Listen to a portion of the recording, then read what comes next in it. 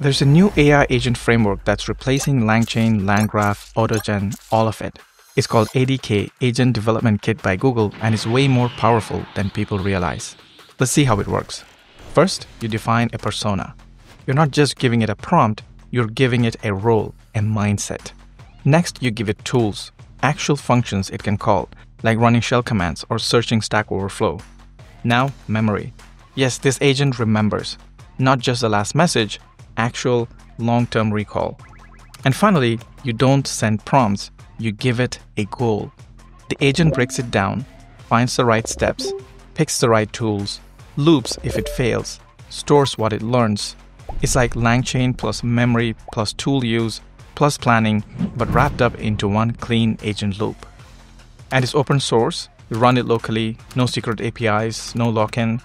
So yeah, while everyone's still chaining prompts, you could be building autonomous agents that actually work.